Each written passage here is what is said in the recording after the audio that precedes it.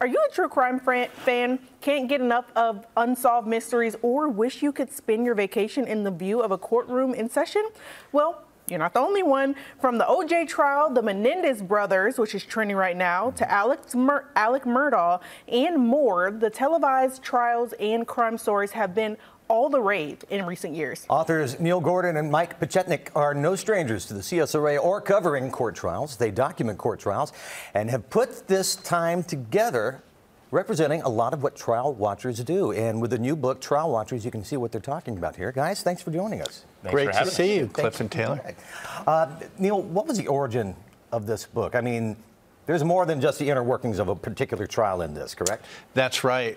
My wife actually went to one trial, the Alex Murdaugh trial. She was obsessed by it, took a buddy trip to South Carolina, and met hundreds of other true crime fans. And then we began to contact them and follow people on social media. And they shared with us their stories. And so this is their stories of how passionate they are.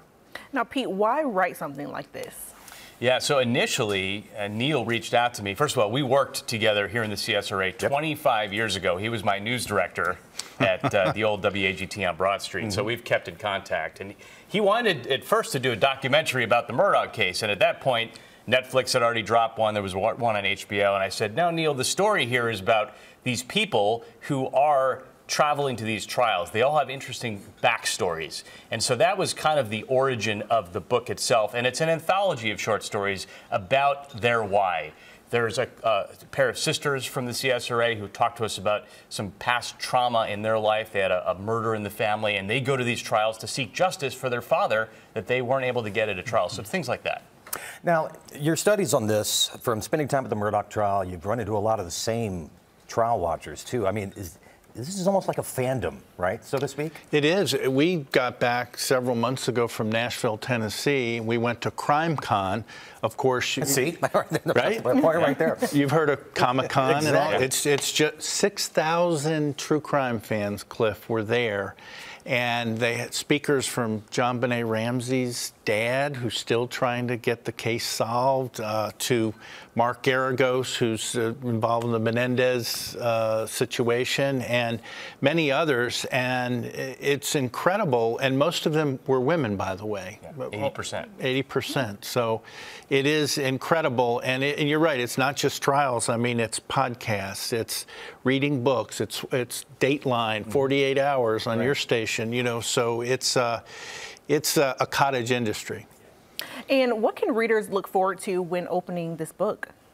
Yeah, so it's an anthology of short stories that are told through the lens of some of these trial watchers, people who are traveling. We interviewed a woman from Kansas who got on a plane and flew to the low country of South Carolina because she was looking for something to do. She had just retired. She had a little bit of spending money. Instead of going to a Taylor Swift concert or to the Bahamas, she said, you know what, I'm going to spend that money and go to a trial. And she felt a little weird about it, right, Neil? Yeah. But she got there and she found her people. Right. And so we tell that story. We tell the story of ethical crime reporting. I'm a journalist for 25 years.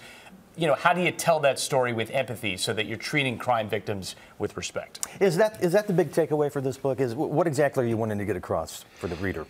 Well, we all have a why we get passionate about certain things. And so some of the folks are people who wanted to go into law enforcement or law school, and they never did. So this is scratching the itch, if you will.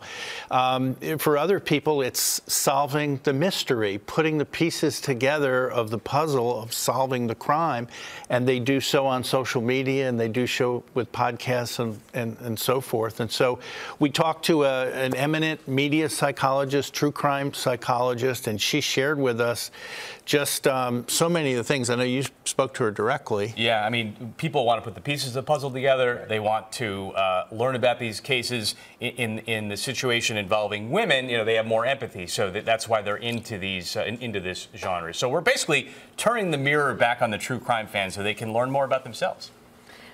Well, thank you, gentlemen, for joining us this morning. Such an interesting book, Trial Watchers, written by Neil Gordon and Mike and other trial watchers as well. I told you I wasn't going to make you say his last name. Oh, yeah, I don't want to butcher I've been dealing with that my entire life. I can believe it.